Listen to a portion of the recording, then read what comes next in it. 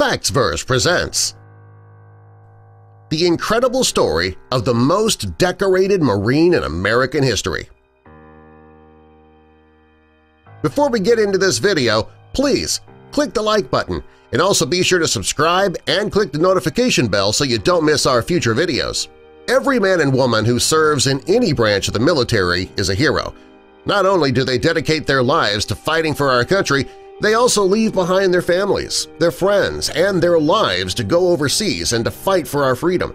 While all people who serve in the military are heroes, there are some who do something so brave and so amazing that they stand out above the rest. One of these servicemen is Lewis Burwell Chesty Puller from Virginia. This is the incredible story of the most decorated Marine in American history. Chesty is an all-American hero. He has served in conflicts all over the world. During World War II, he fought in the Pacific. He also fought in the Korean War in the 1950s. He was a strong and brave Marine. While he died close to 50 years ago, he is still a legend. Most Marines today know about him and about his acts of heroism. It's unusual for a Marine who died so long ago to still be a legend within the ranks of this elite branch of the U.S. military. Puller was born in June 1898 in West Point, Virginia. His father's name was Matthew, and his mother's name was Martha. His father worked as a grocer, but sadly he passed away when Puller was only 10 years old. Since Puller had no father, he didn't have a strong male role model in his life. To make up for that, his mom had him spend hours listening to tales from former servicemen from the American Civil War. The Civil War ended in 1865, about 30 years before Puller was ever born, and that gave him a chance to meet plenty of veterans who fought in the war audibly. One of the young boy's heroes was the legendary Confederate General Stonewall Jackson. In 1916, Puller was a teenager. He decided he wanted to join the Army and see some action. He wanted to have stories of his own to tell. He thought the Army would be perfect so he could play in the same area that the border war with Mexico took place. Unfortunately, he was told that he was too young to enlist on his own. He was told that he would need to get permission from his mother. But when it came time for his widowed mother to sign the papers, she refused to give him permission. Even though his first attempt to join the military didn't go as planned, he didn't give up. He knew that he wanted to join the military and nothing was going to stop him. He realized he just had to wait until he was of age, so he chose to be patient and wait until that day came. In 1917, he was finally able to take the first steps towards joining the U.S. military by enrolling in training at the Virginia Military Institute. This was the oldest service college in the United States. Unfortunately, that still wasn't enough for him. He was ambitious. When the United States got involved in World War I in April of that year, Puller said, "I want to go where the guns are." Finally, in August 1918, Puller's dreams were realized. He was finally able to join the United States Marine Corps. When he signed up, he was a private.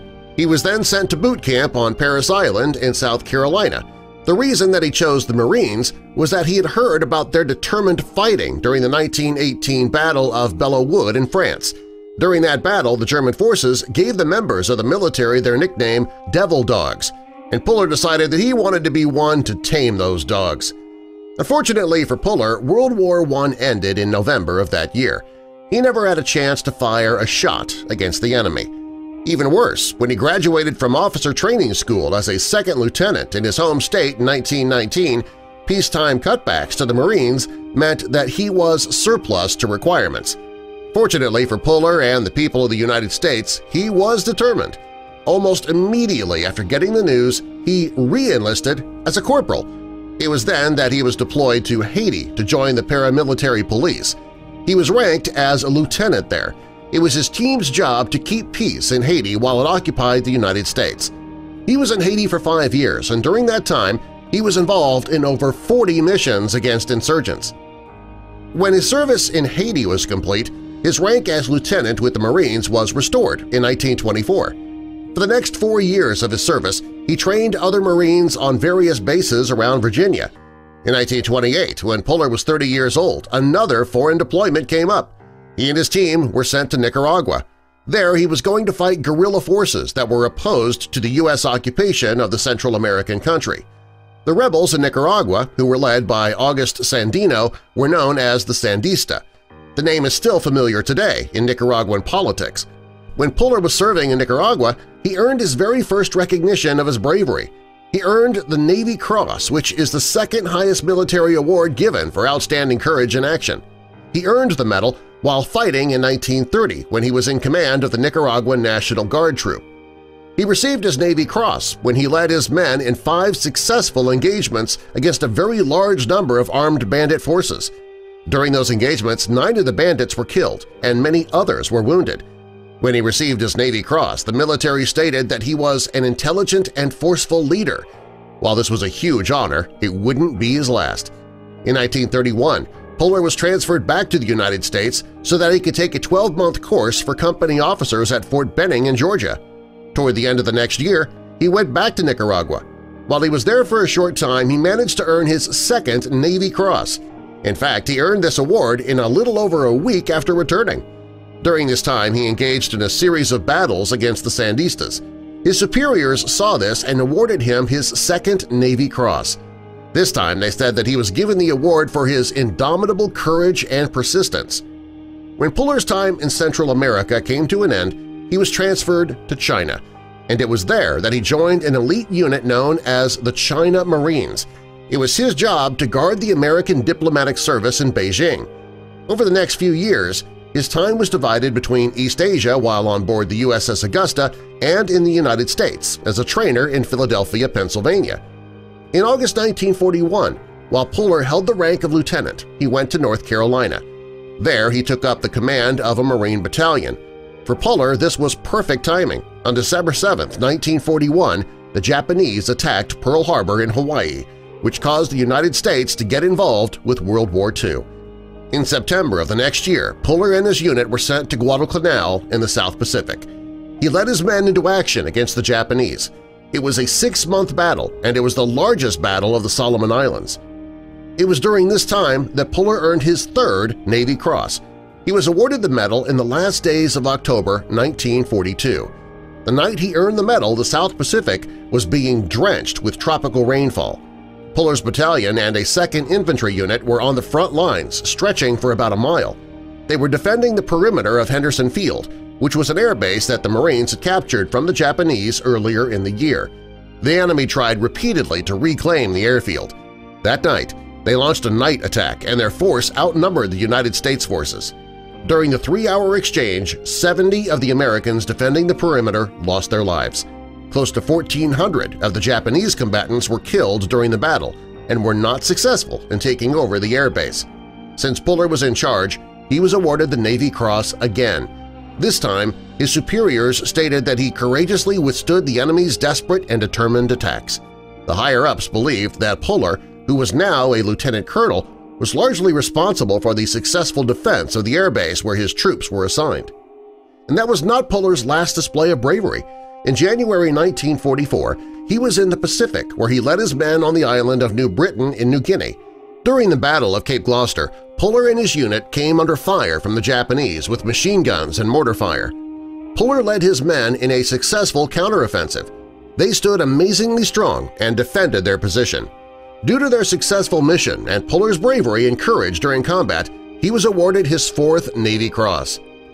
In November 1944, Puller, who by now was a highly decorated officer, returned to the United States. He was assigned to take command of the Infantry Training Regiment, which was based at Camp Lejeune in Jacksonville, North Carolina. When World War II ended, commanders in Pearl Harbor and New Orleans also traveled to the base. During this time there, Puller felt restless. He still had an appetite for action, and training other soldiers wasn't what he intended to do. He wanted to see some action. Well, finally, in June 1950, the Korean War broke out, and that gave Puller yet another chance to show the Marines what he was capable of. By this point, Puller was a full-fledged colonel. He led the 1st Marine Regiment while ashore in Incheon, South Korea. Shortly after his arrival in September 1950, he earned the Silver Star Medal, which is given for valiant efforts and bravery. Just 3 months after receiving the Silver Star, his bravery at the Battle of Chosin Reservoir earned him his 5th Navy Cross. That is something that not many Marines have ever accomplished. It was then, while serving in Korea, he made one of his most famous statements.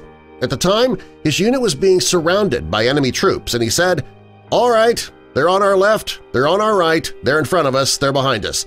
They can't get away this time." This quote became so famous that the Marine Corps Times, a service newspaper, printed it in 1999. He was really showing what an incredible asset he was to the Marines. Along with his 5 Navy Crosses and his many campaign medals, he was also awarded an Army Distinguished Service Cross. This award made him the most decorated U.S. Marine in history. After serving in the Marines for 4 decades and taking part in plenty of battles, he retired in 1955. In 1971, at the age of 73, he passed away.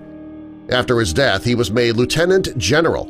Despite his chest full of medals, which is why his nickname was Chesty, many Marines felt that he didn't get what he deserved. Most Marines feel that he should have received the highest United States military award, the Medal of Honor. To this day, when Marine cadets are in a boot camp, at the end of the day they say, "Good night, Chesty," wherever you are. This man was absolutely amazing. He helped the United States with many battles, and it all started when he was a boy listening to stories of the Civil War. Thanks to those men who enjoyed spending their time telling stories, he chose to become a United States Marine. Without his service, many of our country's battles may not have been won. Show your support for Chesty. Leave your comment below and subscribe for more.